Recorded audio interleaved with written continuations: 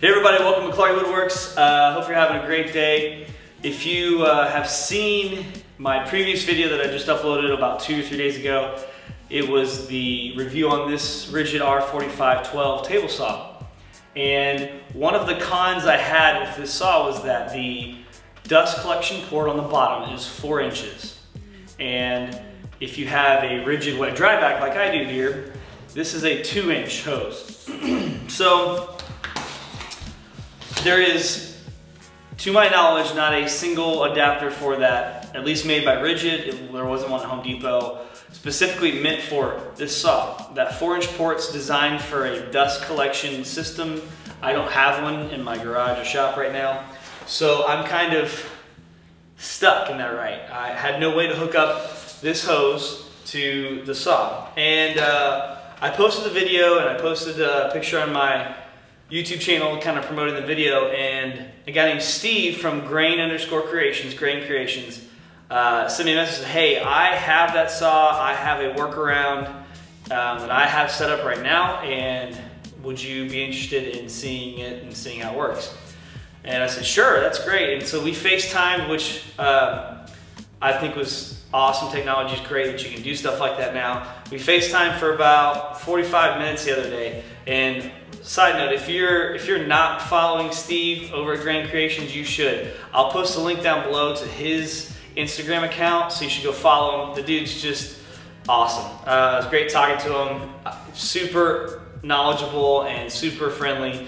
And that's what I love about the woodworking community. Everybody's so willing to help and so friendly and so willing to share ideas, and so it's awesome. So he had this idea. He used a reducer on the bottom of his table saw.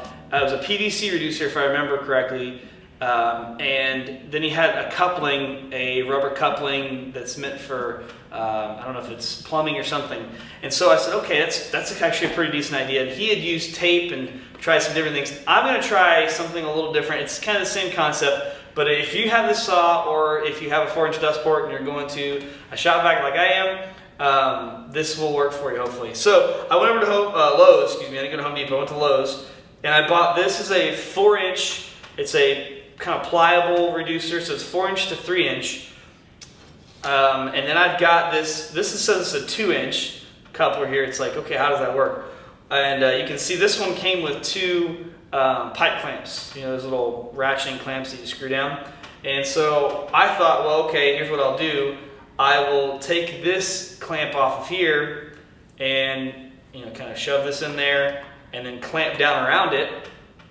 And then from here, I will use another clamp, which there's a clamp on here now, and clamp down around on the hose here. So you can see this kind of fits in there. It wedges in there really well, but it doesn't stay. It will slide in and out fairly easily. I may leave it. I may put, like Steve, I think, had taken some tape and wrapped it around here and got the good fitting for it. So I may try that, or I just may use the clamp on there. And then this will clamp up on the bottom here, so the dust collection's up underneath here. And it's really hard to see. I'm going to try and get some video for you of us doing that. But so basically it's just the 4-inch to 3-inch, this 2-inch into 3-inch, and then clamp down and see how that works. I don't know if it's going to work. The 3-inch didn't fit in here very well, so we're going to see how it works here, so you have to follow along.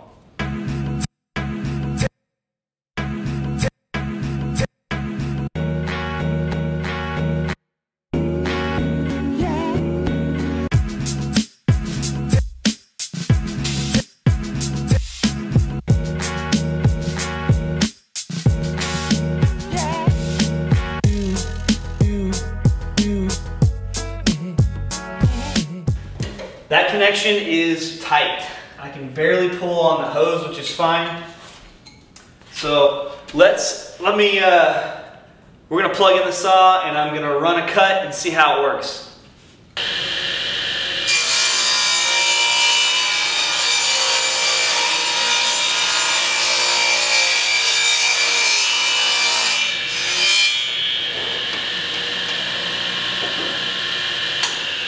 So I don't know if you can see, there's a significant amount of dust here. There's some chipping, some other things that happen. There's a lot of dust that flew out of this. Clean this off again. And there's just a lot of dust that flew off of that. Just that small rip had tons of dust on it.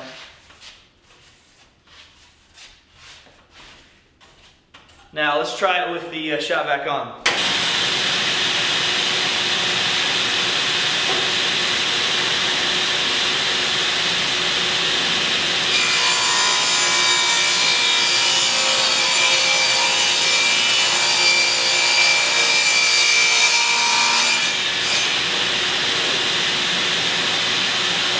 So honestly, there's still some dust that comes out here. It's not as bad as it was with without the shop vac installed. There's still some chip out and things like that, but that's kind of nice here on the top. The biggest advantage though is on the bottom. So what we're doing is that dust port was just wide open before, so that I'd have dust all over the floor. And now when I move this saw around, when it shakes and rattles, it's not going to matter because I'm going to have dust collection on it, so the shop vac's going to be pulling all that dust out. So I think this is going to work perfectly. The minimal stuff on top is not a big deal compared to what was coming out the bottom. So hopefully this was helpful for you. A little quick tip there for you. If you have any comments, you have any questions, you have any suggestions, you can comment down below. Click subscribe and for future videos and stuff like that. So I got a couple more videos coming up. Got some exciting things. I've done one upgrade on some shop lights, but I bought another one tonight, and we're gonna make this place super bright so it's not as difficult to film in. So anyway, so stay tuned for some future videos. Hope you guys have a great day, and we'll see you.